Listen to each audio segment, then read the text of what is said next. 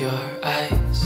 We met through friends, and we kind of ran in the same social circle. We dated for 2 years, got married, did the whole thing that everyone does, right? We had the chance to have a house on the lake with boats and everything, so I had a huge group of friends, and I mean, we're busy every weekend. One day, Ginger came to me and asked me like, hey, what do you think about traveling? Every year we were going overseas, usually in Europe somewhere. We'd go to Colombia and Costa Rica. I mean, we were going places, but we were maxing out on vacation, and we found ourselves just like waiting for the calendar year to start over to get more vacation. It was a really simple conversation though, because I remember it was over dinner. I was like, what do you think if we sell everything and just travel all the time? And Greg was like, yeah, if we can afford it, that sounds great. And that was it. Like that was it. And from there on out, it was all we talked about. We had a camper van very briefly, and I would say we had it for 2 weeks before we realized it was not going to work for us. We wanted this to be a lifestyle and not a vacation. That went into our planning and into our rig selection, knowing that we wanted to live in this for a long time. We also wanted an all aluminum camper. You know, we don't want to just buy the quickest, easiest thing necessarily. We wanted to buy what was going to hopefully be good for us long term. I was researching every kind of rig, in part because we were considering them, but it's amazing the information I got from those different communities online. When you walk in it, when it's all nice in the dealer's lot is one thing, when you are living in it is another. Hi, I'm Ginger. And I'm Greg. And we are driven to adventures in our tiny truck camper home. Once we decided we wanted to go full-time on the road, I was super impatient, and so this rig came about as kind of a compromise between us. It would have, we hoped, the off-road capabilities that we wanted, and we'd be able to modify it to be off-grid capable. And also, as we spend more time in our rig, we can figure out, you know, what we like, what we don't like, such a way that in the future, if we build our own, we have a better understanding of our needs and, yeah, how to build it. What works best for us. We bought the truck from Canada, about 6 months ago, and we did a ton of modification. The truck came only with a flatbed. So all the work that I've done on this truck, I did that at Salt Lake in Salt Lake City. So what I did is I built a structure in metal that I welded and covered with this material. It's some kind of plastic material. And actually all this plastic material is reused. We just took advantage of that and built that basically for almost nothing. Some of the storage is for tools, some is for outdoor gears, some is also, so this storage, for example, is hosting the spare tire. And I built it a little bit bigger than what we currently need. The same way on the rear, you can see I have a cutout, huge cutout over the wheel well. So the intent behind that is we plan maybe in the future to increase the size of the tire to go from a dually to a super single. I have a lot of tools, maybe more than most. I like to be able to help others. Usually I'm the person who's going to stop and say like, hey, how can I help, you know? We bought this bumper from Iron Bolt, and I have it actually custom made. Such a way that there is like some receiver for the light that I have added. So there is a 1, 2, 3 set of lights from Baja Design, which I like a lot. Usually we avoid driving during the night, but if we have to, those lights are so powerful, it's basically almost like daytime when you're driving, so it's really, really nice. On this side of the camper, so I have, again, the same type of storage that I have on the other side. But on this side in specific, I have my air compressor that I use to reinflate my tires. I also have like some additional like drinking water just in case of emergency. I also, so we have more storage for gears. We have like a tandem kayak and so on. I also have in this compartment some of my electrical components. So I have my solar charge controller in the back, and I have a pure sine charger and inverter combined. So it's 2000 watt or 2 kilowatt.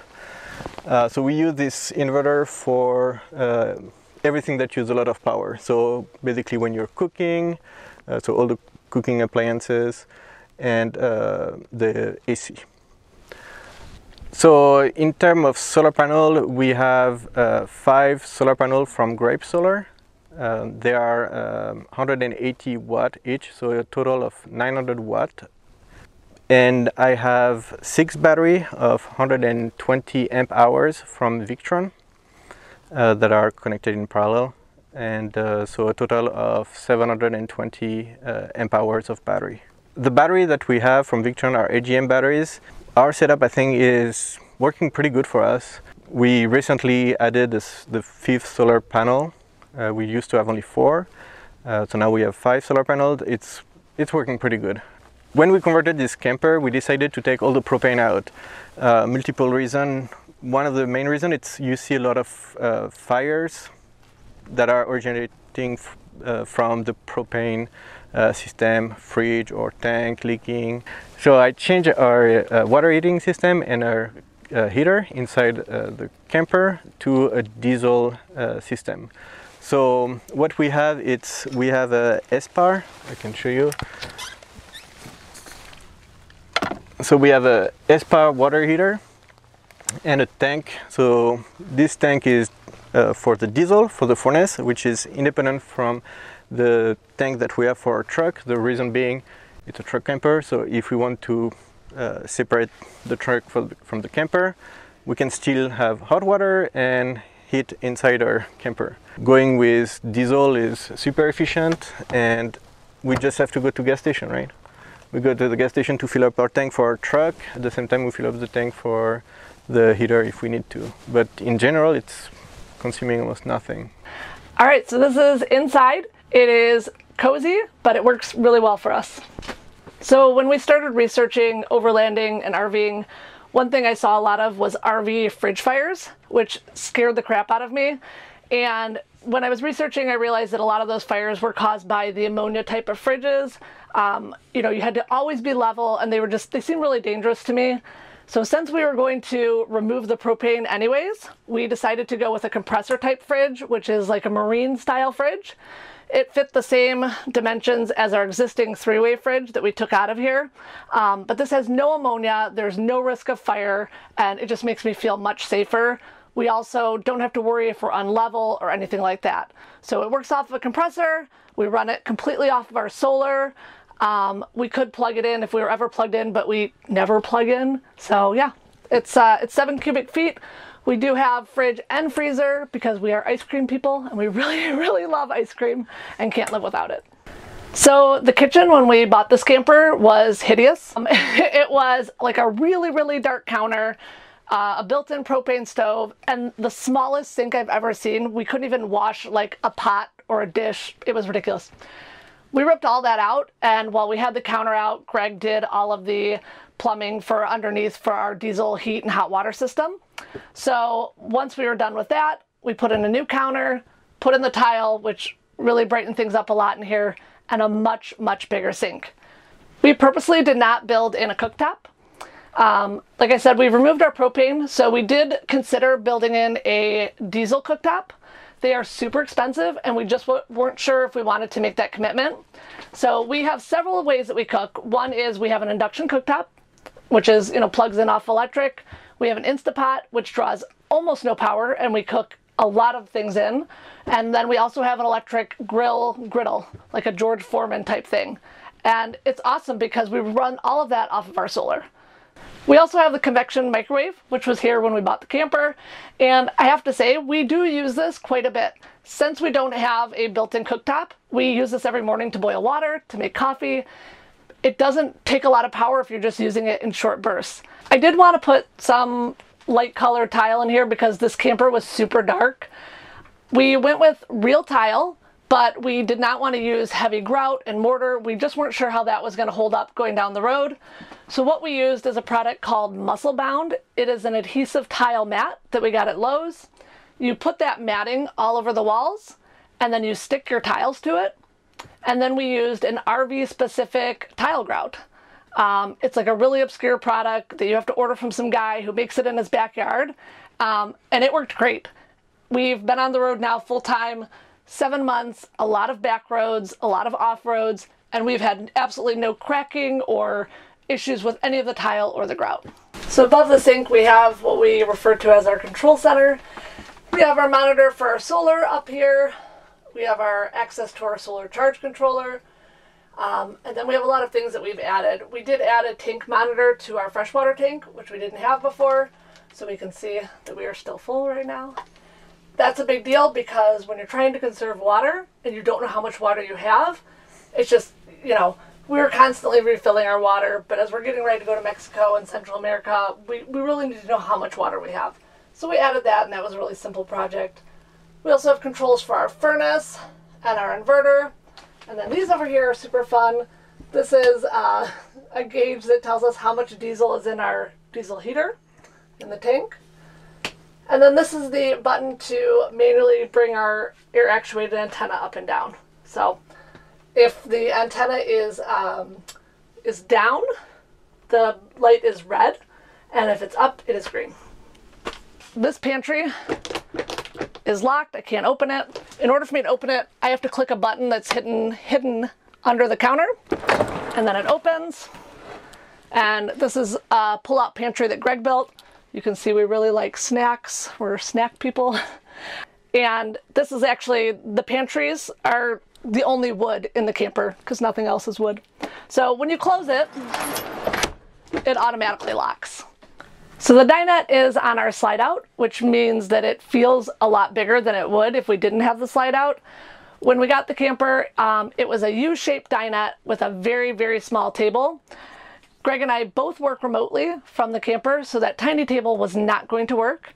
So we built this bigger table. It can still be removed, and we could put something here to make a little double bed if we ever needed to. I don't think we will.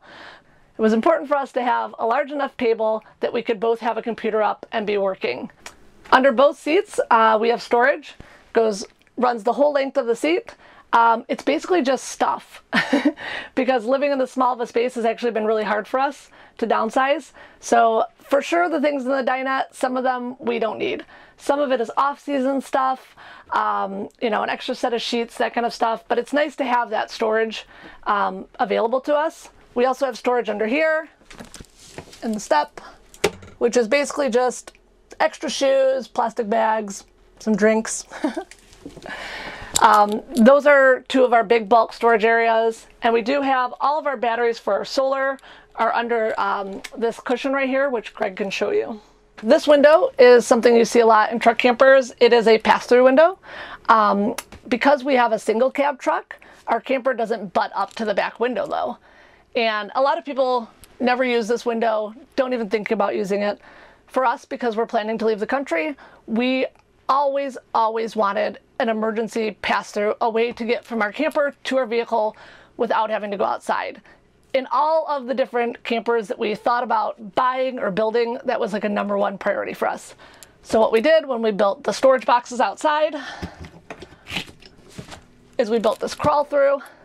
So we can actually crawl through from here into the cab if we ever felt unsafe and needed to get away and get out of a situation.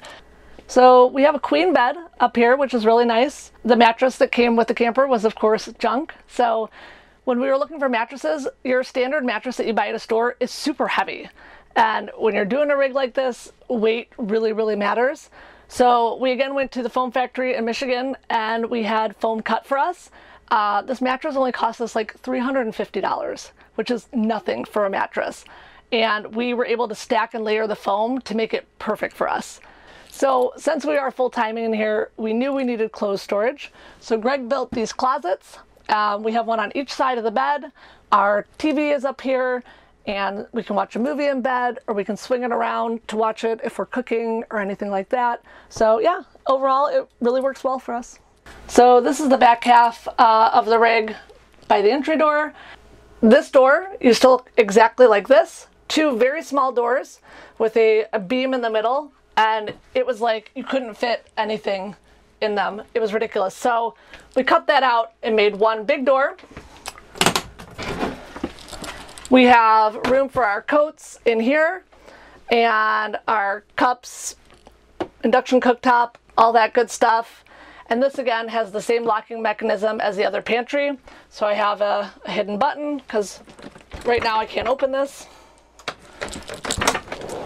I open this, and back here I have a ton more storage. I have my Instapot, spices, you know, dishes, things like that. So this is just, when you're living in the small of a space, this is like a mecca of storage. Yeah.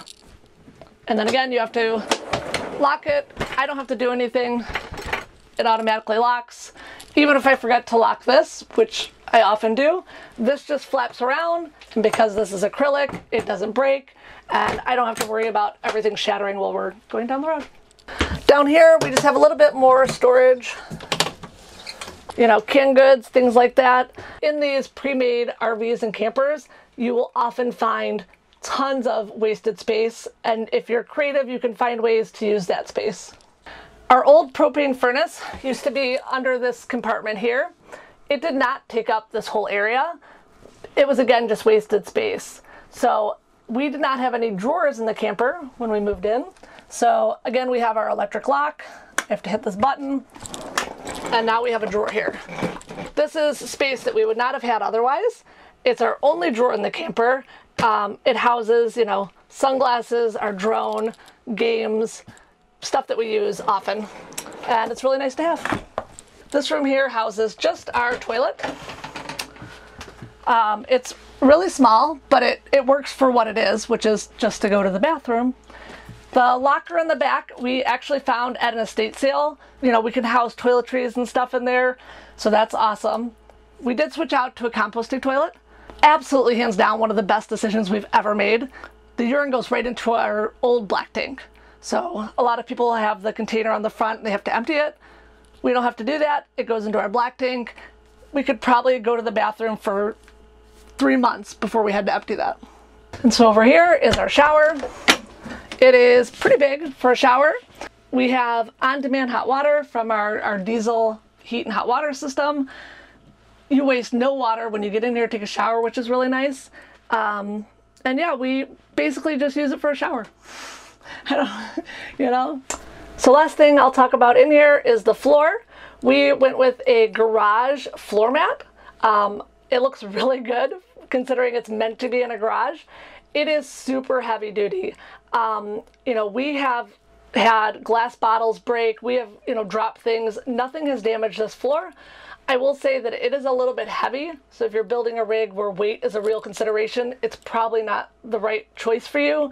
But if you want something that's super durable, I would absolutely recommend looking into the garage flooring. You are trying to smush your whole life into 78 square feet, and that is a hard thing to do. There are constantly compromises. I don't know anyone who says, like, I have the best rig, I wouldn't change anything. This is not our dream rig. It is our best compromise rig, and we're happy with it. We definitely are going off-road more than we ever anticipated. We love it, but the size of rig is almost too big to do the kind of off-roading we want. On the other hand, I don't know that we can live in anything smaller. I really, really don't, without killing each other. At some point of time it can be frustrating. Every day something can break or something will break. I mean, you meet so many people that are so nice. I mean, the community is awesome. You go to some places, you can go to some places, I mean, it's just mind-blowing. It's definitely worth it to go to those places instead of just going through those places through your phone. We're able to sustain ourselves working part-time. You know, in our late 30s, this is the dream. And I honestly can't imagine ever going back to Greg working 60 hours a week again and never seeing him. I see that we can make life work with less stuff, not working ourselves to death, you know, and just enjoying life more. I see that that's so possible. To be able to travel the world with your best friend, it's everything I could have ever wanted. So that's it. Thanks for watching our tour. We are going to be heading into Mexico and Central and South America. We're really excited about that. And if you'd like to follow us on YouTube or Instagram, you can look for us at Driven to Adventures. We try really hard to show the real side of this lifestyle and all the bumps in the road that come along. So yeah. So if you want to follow us, just click on the link down below. Thank you. Thanks, guys. Thanks.